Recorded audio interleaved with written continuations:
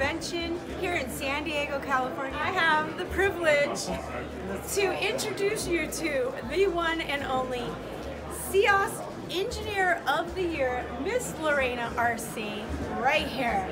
Thank you, AJ. You're awesome.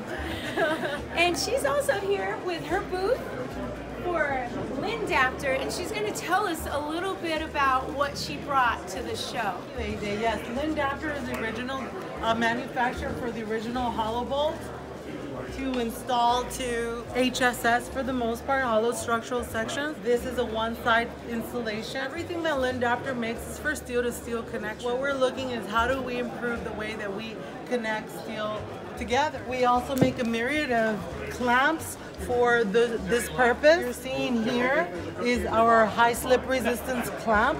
This is in a 1/2-inch bolt. We now have this clamp rated for all seismic design categories A through F, together with our adjustable high slip resisting clamp, the AAF. You're trying to hang a piece of steel to another piece of steel like this. Normally, you're gonna be drilling or you're gonna be welding or drilling and bolting this connection. Yeah. With our clamps, you can actually just bring in a fabricated plate that's oversized, drill your hole just outside of that flange width, and then clamp onto the top and the bottom of that plate to get a fully rated connection for vertical or slip connections like you're seeing here.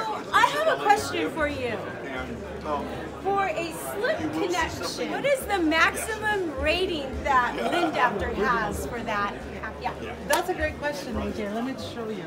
The ICC report has these rated for anywhere from 2,100 pounds to 18,000 pounds. Wow. Either using A325 bolts all the way to 490 bolts, 1-inch 490 bolts. Wow. Impressive. And one other really important piece is that these ratings are based on differential movement of 0.004 inches of movement. 0.004 inches of movement, that's 0.1 millimeter of movement, and therefore these are considered fixed connections. Wow. That is so cool. Thank you, Lorena. I learned a ton. Thank you, AJ.